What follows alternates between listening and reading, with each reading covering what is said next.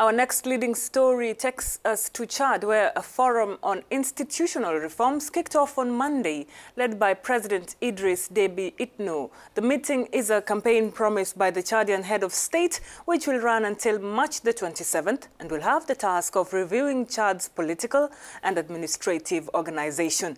About 800 pro-government figures are in attendance to discuss, among other issues, the presidential term limits. President Deby Itno is currently serving his 5th term in office, and the current mandate is 5 years with no limits on re-election. Reports indicate that the opposition and civil society organizations have boycotted this national forum, believing that it is only seeking ways to keep the incumbent in power. Indeed, Lynette, and we will now hear from one of the critics of this forum. Mahmoud Ibadou is an activist and member of the Chadian civil society.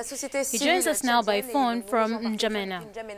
Good morning, Mahmoud. The opposition and part of the civil society to which you belong refused to participate in the forum on institutional reforms, which stated on Monday in N'Djamena, called by President Idriss Deby. What are your reasons for your refusal? Quelles sont les raisons de ce refus de participer au forum, de ce boycott? Well, this forum is inappropriate in this time of a crisis. In this time of a crisis, it was not necessary to organize a forum on constitutional reform, because the crisis was so acute that, frankly, the constitutional reform cannot be a priority right now. That is one. Secondly, in any case, this institutional reform for us, who have been aware of the project concocted in advance, we know that Mr. Deby's real motivation is to consolidate his power and to entrench it. You know that he intends to institute 2 7-year terms.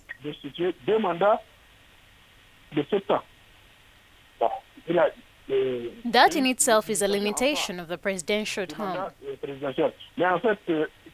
It's still Mr. Deby who reigned for 27 years and wants to move in another 14 years.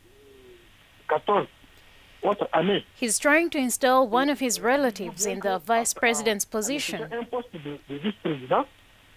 one who will succeed him and who must continue to perpetuate this bad governance. So it's a power that is at risk, clearly. It's like a monarchy. By boycotting this forum, aren't you getting out of the stage? Wasn't it better for you to participate and make your positions heard? Participer au forum afin de faire entendre les positions que vous venez de citer. We had obviously thought about this possibility of going rightly contested from the interior. But we said by putting our names and signatures on the attendance list, we will have been considered to have participated. And here again, you can imagine that Mr. Deby currently has 100 or so participants who are aligned with him. There are also traditional chiefs who are practically about the same number, who are loyal to him. And there is also the civil society that has been fabricated, known for its proximity to power, and that also makes about 100 people, in addition to other trades that are loyal to his cause. Naturally, he has acquired some protesters who will bring a sprinkle of democracy debate and who will validate this trickery. So we might as well stay away, denounce it, not endorse it, and that is not give our credit to this forum.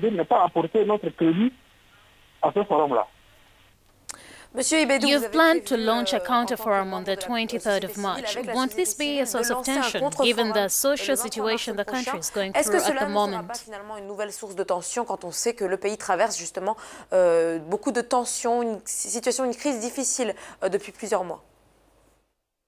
Source de tension, je ne crois pas. I don't believe it's a source of tension because we have the right to contest the resolution of this forum. and we have the right to make our opinion known. We are not disturbing public order here. We are not touching anything. We are only exercising our fundamental rights, namely the right to hold a contrary opinion. Thank you for agreeing to respond to our questions, Mr. Ibadu, Mahmoud Ibadu, a civil society activist in Chad, speaking from the capital, N'Djamena.